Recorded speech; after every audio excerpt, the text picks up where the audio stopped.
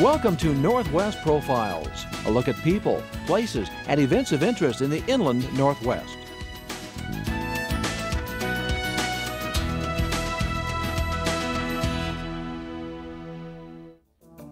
I'm Kim Erickson. I'm an ocularist, which is an artificial eye maker.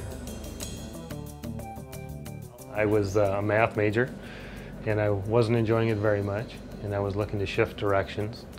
Considering architecture school at the time that my father popped up and said, maybe you ought to give this a try. And I didn't know my father very well, and I wanted to get to know him, so I thought I'd come do this for 6 months, and I ended up staying 23 years.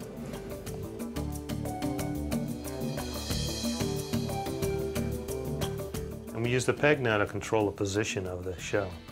The pressure of the eyelids would press the shell back into the socket and sometimes distort it. We use a peg on the front. We pull it forward and relieve all that pressure from the socket and get a more accurate impression. Look left and right, and up and down. It looks good. I'm going to pull this peg out a little bit, start the impression. We'll vent the air out the top. Well, this material will give us every wrinkle in the socket. It gives great accuracy. Well, I paint with raw plexiglass called methyl methacrylate, and I use about a half-set version of it, which is a syrupy-looking stuff, as a sealer between coats, and also to thicken the paint and control its viscosity. I use Winsor & Newton No. 7 red sable brushes, a thing of beauty. The iris is built in layers of muscle tissue, and we start with the deepest layer, physically deepest layer in the iris, and paint that color first, and then layer the other colors on top of it. Probably 20 or 30 layers of paint and sealer on each iris. The way I paint has changed. I'm more structure-oriented and less color-oriented till later in the eye. We put the layers on, sometimes just a few markings at a time, and then seal them up to see how they're affecting the layer underneath. Don't want to get too carried away. I hate to redo them, so I like to move deliberately and make sure I get them right the first time. But I do redo them. It's the nature of the beast. The painting is really my favorite part of this job. It used to drive me nuts. The first 10 years, it was like pulling teeth to paint eyes, and then something shifted and it just got to be fun. I think it was really one of my cousins kind of tricked me. He said, you know, you need to warm up. Why don't you just paint a quick one, kind of a rough study, and then come in and paint the real one after you've roughed it out. And what I found was that if I quit trying so hard and just roughed it out, I actually did a great paint job. Yeah, I never did do the second copy. It got me to relax a little bit. It doesn't respond to being overthought very well. Well, I hate to admit it, but I do doodle eyes when I'm doodling. I can't help it. When there's only 4 of us who use this technique, there's no one we can buy machinery from, so we have to make all of our own. We modify other lathes, and we can build quite a lot of stuff with these. We use a tool maker's lathe to build the machines that I use in the other room, for instance, that spinner I put the pupil on with.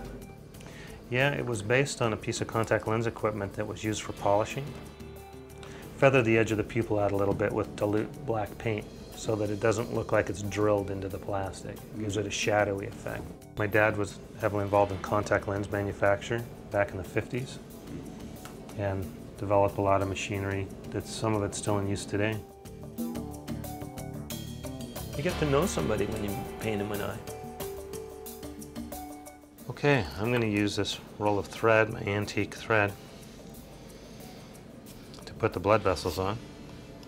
Check that out. 10 cents. It's older than I am. It's nylon, very fine fibered nylon, and my father found the right stuff back in the 50s and bought enough of it to last about 500 years.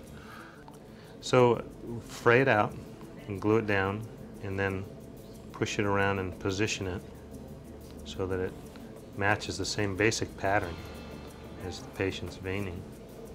Yeah, the thread's a pretty cool piece of this.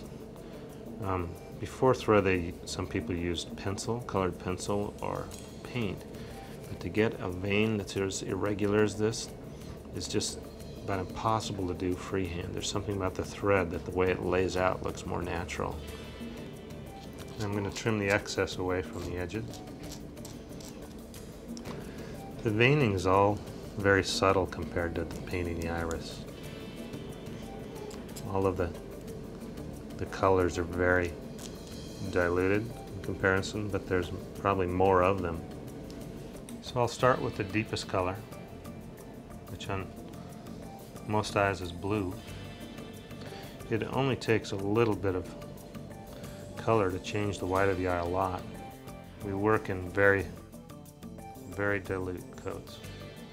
I think the first 100 eyes I veined I must have had to redo at least once, sometimes twice.